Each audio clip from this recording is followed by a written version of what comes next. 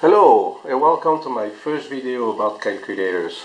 Today I'm going to talk about a simple one, a pocket adding machine that were very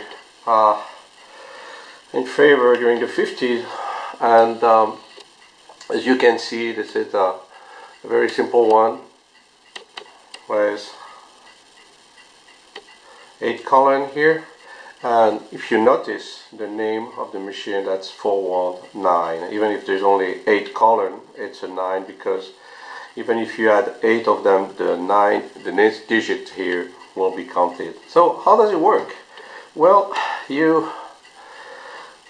let's say that you want to add two numbers, 66.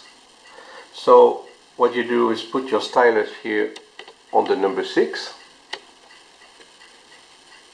and push it down, and if you notice, there will be a 6 displayed here, 6.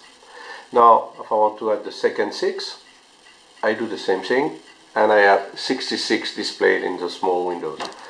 Now I want to add 77 to this number, so I select the 7 and I try to push, and oh, I'm stuck here.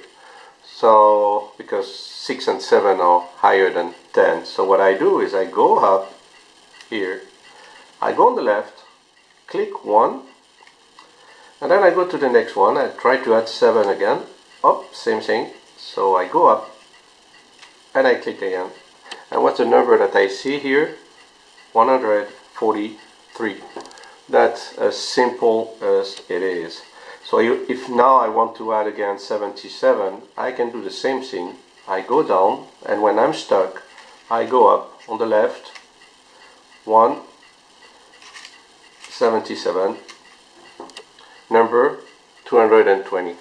So that's very nice, and I mean, that's quick and easy, and you can see that on this side you have the addition, and on this side you have the subtraction. And once you're done with all your numbers, what do? You pull this lever here and everything comes back to 0. There you go, everything is 0. So thank you, see you next time.